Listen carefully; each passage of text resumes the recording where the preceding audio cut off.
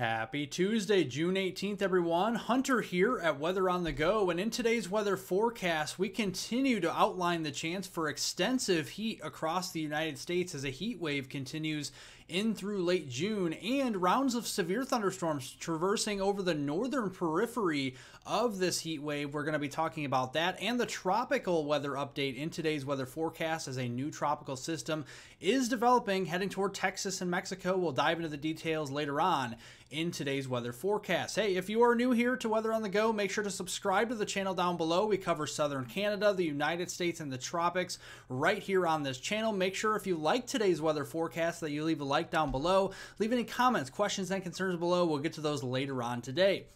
So let's look here at the morning low temperatures, and are these really lows? Because this morning we saw temperatures in the upper 70s starting off here into portions of the plains, across the Midwest, the Ohio Valley, and really you can just chalk this up and say the eastern U.S. was very mild this morning. The western U.S. was very cool this morning. And looking here at the heat headlines across the United States, in orange, those are heat advisories from parts of the Midwest near the upper Mississippi Valley, eastward through portions of Michigan, Indiana, Ohio, much of Kentucky there, into West Virginia, Pennsylvania, all the way up into the Northeast and New England. These maroon red areas are excessive heat watches, and these pink areas are excessive heat warnings covering near the Detroit area down toward Toledo and Fort Wayne, Indiana. So let's look here at the afternoon high temperatures today, and you can see there's clearly a frontal boundary across portions of Minnesota, dropping down into portions of Nebraska, into northwestern Kansas. Behind that, much cooler temperatures with drier air, so more pleasant conditions for the Dakotas today,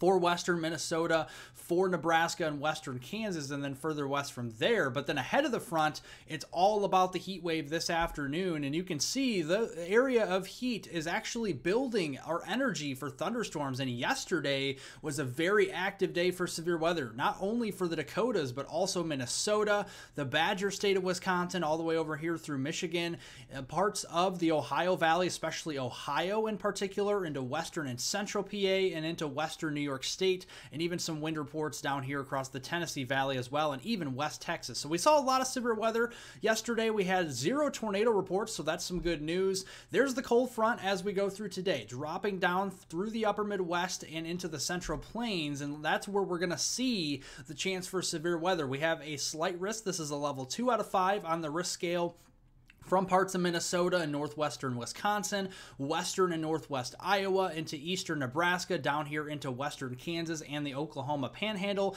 A marginal risk of severe weather, 1 out of 5 here from Maine all the way back through Ohio and Pennsylvania, New York State, into eastern portions of lower Michigan. The main threat here is going to be for 60, perhaps 70 mile per hour winds, especially here in western portions of Kansas. That's where we can see those more significant damaging winds and hail as well. Otherwise, the rest of us will see quarter-sized hail, potentially a little bit larger than that, especially in this yellow shaded color from the upper Midwest back toward the central plains, and a 2% chance of a tornado today anywhere from the Canadian-U.S. border all the way down here toward the Texas and Oklahoma Panhandle. So looking at the thunderstorm fuel we do have today, you can see the reds and you can see the purples here. This is 3,000 to 4,000 joules per kilogram of instability building up out ahead of that cold front. The cold front is the lifting mechanism. It's lifting those air parcels to get them to rise. That's where you get those thunderstorm clouds and thus the severe weather. So this afternoon, we're seeing spotty storm coverage along the cold front back here in Minnesota, western and northwest Iowa, and eastern Nebraska. A little bit of a capping inversion further south into western Kansas will prevent more widespread storm activity until we get to this evening.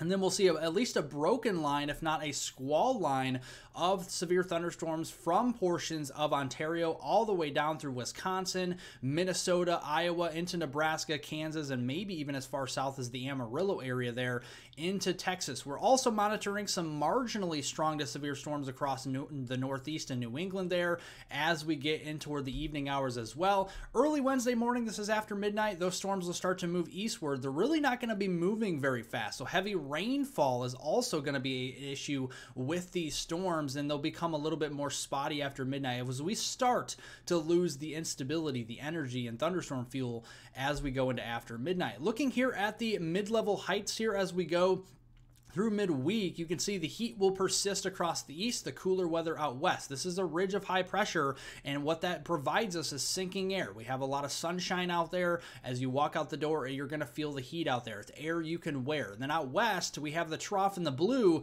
providing us with more active weather, but also cooler weather as the temperatures are much cooler out here. As we go into late week, though, most of the country will be engulfed in this ridge of high pressure. So that means we're going to start to dry out a little bit, but we're also going to start to heat up a lot more as we go into later on this work week. So let's look at this here on Wednesday. There's the cold front progressing towards Lake Michigan, into Iowa, into Missouri there, and into Kansas as we go into Wednesday. Ahead of that, you guessed it, more heat. Behind it, more spring-like temperatures into the 60s and 70s. Thursday, the heat starts to build back a little bit for the Central Plains. We're still very hot across the east here with multiple areas into the 90s, if not well into the 90s on Thursday, and then especially as we go into Friday, building those 80s back further north into the high plains and the upper Midwest. We are going to monitor some severe weather chances, spotty severe weather here, 3 areas of a marginal risk, one up here into southern Wisconsin, northern Illinois, and eastern Iowa. Another one back here in towards the Oklahoma, Texas panhandle, parts of Kansas, Colorado, and New Mexico, and then South Texas. That is in conjunction with our tropical weather feature down there we'll talk about momentarily. Here's some spotty showers and storms across the Great Lakes back here in the Midwest, Central Plains Wednesday afternoon. Tomorrow, very spotty coverage, so not everybody's going to see thunderstorms as we go through tomorrow. Thursday, we got a marginal risk up here for the Northeast and New England, for Maine, Vermont, New Hampshire, and New York State, and parts of western Massachusetts and far northern Pennsylvania there on Thursday. Spotty storm coverage here Thursday afternoon from portions of the Northeast back toward the Great Lakes here into the Midwest, and that will continue spotty as we go into Thursday evening. Right now for Friday, the Storm Prediction Center doesn't currently have any outlooked areas for severe weather, but I do think marginally, maybe even a slight risk for severe weather may be introduced as we get closer to the day on Friday. Again, here we go, spotty coverage Friday afternoon, and then more numerous storm coverage across the Dakotas, Nebraska, and then again, the same areas into Minnesota and Wisconsin as we go into Friday evening on the northern periphery of all of that heat. Here's the rainfall with multiple rounds of severe thunderstorms moving through the northern United States. You can see the Dakotas, Minnesota, Wisconsin, parts of Michigan here, especially back into Iowa, into portions of Kansas and Nebraska, and then back there toward the Front Range.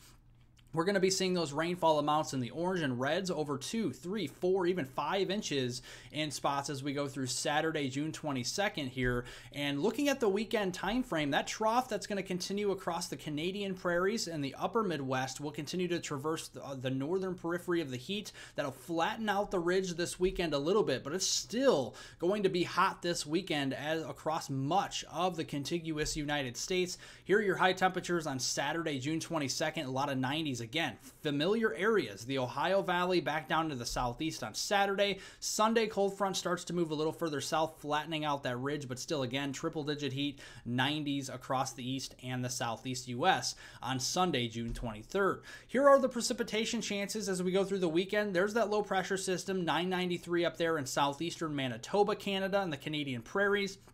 We have a cold front extending down to the south of there. We have some isolated to scattered severe weather. Again, same areas we've been seeing it the last couple of weeks, Minnesota, Iowa, and Wisconsin on Saturday. That may traverse further east toward Lake Michigan on Saturday night. Then as we go into Sunday, that low pressure is over here in eastern Ontario, entering into western Quebec, Canada. That will have a trailing diffuse cold front with it as we go into Sunday and Sunday night, providing us with the chance for some stronger storms again for the Northeast during that time frame. But notice Sunday night, a lot of us dry out. That means the high pressure is in firm control here as we go through the following week. And looking at the rainfall amounts this upcoming weekend, not really going to be talking about anything too out of the ordinary here. The heaviest rains across southern Manitoba, much of Ontario, and into southern and central Quebec, Canada, into the Canadian prairies, closer to the low pressure storm track. That's where you have a lot of that moisture. Rainfall amounts there of around 1 to 3 inches. Across the upper Midwest, same areas here. We, are beating the same tune here. Again, eastern Dakotas, Minnesota, Wisconsin, Iowa, northern Illinois, and Michigan. Some of those areas could see spotty rainfall amounts anywhere from nothing to an inch. Just depends on if you get under one of those thunderstorms. Going into next week, we see a little bit of a pattern change here. We got troughs to the north and a very big heat ridge to the south, and this means most of the United States outside of these areas here of the Pacific Northwest and down into South Texas and South Florida, we're going to be well above normal here. It's going to be a blowtorch, folks. It's going to be very hot next week. There's the jet stream to the north across the northern U.S. as we go from Monday, June 24th next week through next Friday, June 28th to end the month there. You can see we have a lot of instability, and multiple models are showing this. This is the ECMWF model. This is the European model guidance. Purples, this is 4,000 joules per kilogram. Here's the GFS, the American model guidance. Reds, that's around 3,000 joules per kilogram. There's the GEM model. This is the Canadian model guidance, and you can see there's purples again, 4,000 joules per kilogram. So multiple model suites are showing this as we go into next week. So I do think severe weather will be increasing a little bit further to the south in the southern periphery of that jet stream, but also the northern periphery of all of that heat. And where that comes together, that will be especially in this red shaded color. I am concerned about a potential derecho pattern developing as we go into the last week there into June. This is something that we'll have to keep an eye on, and this is a high chance of at least severe weather across portions of this region. Doesn't mean we have a high chance of a derecho, just any type of severe weather. It could be damaging winds, large hail, or tornadoes as we go through that Monday, June 24th time frame through Friday, June 28th. Turning over to the tropics, the National Hurricane Center in Miami, Florida still has a 10% chance of a system just east of the Bahamas that's progressing westward toward the southeast coast of the United States. That chance is really dwindling as it's encountering some drier air, but we do have an area of interest here in the Bay of Campeche and the southwestern Gulf of Mexico. Very warm here with those sea surface temperature anomalies well above average. Those shelf waters there near the coastal Texas and east coast there of Mexico are very anomalously warm as well. You can see this will develop into a tropical storm here already. If it hasn't this morning, it will this afternoon and continue as a tropical storm. We have tropical storm warnings from Corpus Christi, Brownsville, Texas, all the way down through the east coast there of Mexico, and this will be moving into Mexico as a tropical storm. This will be named Alberto as it moves further to the west, and then weakening Thursday afternoon to a tropical depression there in central Mexico. This will be producing some very heavy rainfall amounts. Here's your rainfall totals as we go through the week ahead here.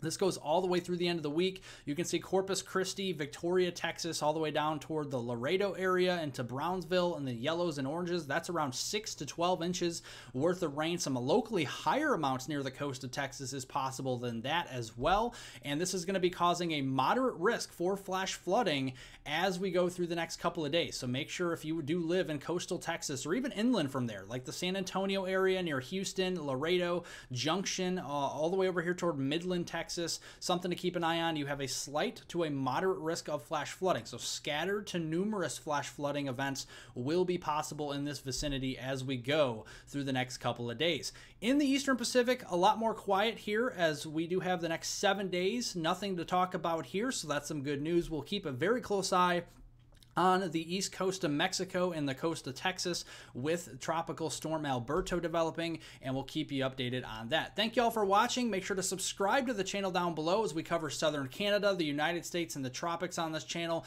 Be sure to give it a like if you like today's weather forecast. Leave any comments, questions, and concerns below. We'll get to those later on today, and I hope everyone has a wonderful rest of their Tuesday out there.